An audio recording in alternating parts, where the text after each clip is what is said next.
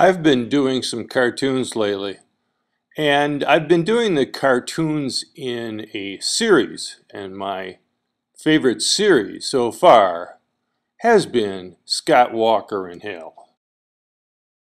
Old Scotty's been kind of a controversial figure here in Wisconsin. He's been our governor, and he has passed some legislation that some people have opposed. And he's become unpopular with some people. I mean, he's been unpopular with quite a few people. So what's a guy to do? Well, I suppose one thing you could do is cast Scotty in a burning, fiery lake in hell. My first cartoon had Betty Page torturing poor Scotty in hell. But there was a problem with using Betty Page in that a lot of people from my era didn't know who she was. So it was on to that old standby, Marilyn Monroe. Well, I can't draw Marilyn Monroe for beans, but, make a blonde in a blowing white skirt, and pretty soon it looks like Marilyn Monroe. In my next cartoon, I put Scotty in the devil's office down there in hell, where the devil had to explain to poor Scotty that hell was just filled with liberals. In the third one, a grizzled old veteran from hell asks Scotty to help him start a union down there. Deplorable conditions and all. I had been doing some chocolate donut cartoons, and I thought, why not torture poor Scotty with some donuts down there in hell? I made some sketches and actually spent some time trying to get a likeness of Scotty. I'm working from a newspaper photo.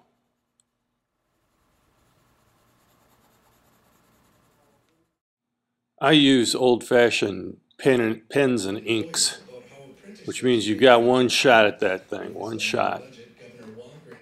The girl is supposed to be, like one of those magician's assistants from the 50s and 60s. I'm erasing it up here, getting it ready for painting. Make sure that ink is dry before you do that. I use watered down acrylic paint, which looks just like watercolor when it's done.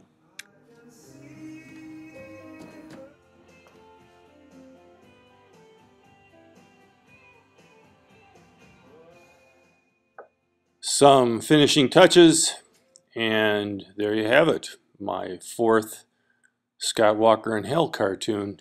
You gotta try harder, Scotty. So now I'm going to do a scan of my finished cartoon. Watch your hand. Watch your hand. Bring her up in Photoshop and print it off. It's amazing what these printers can do.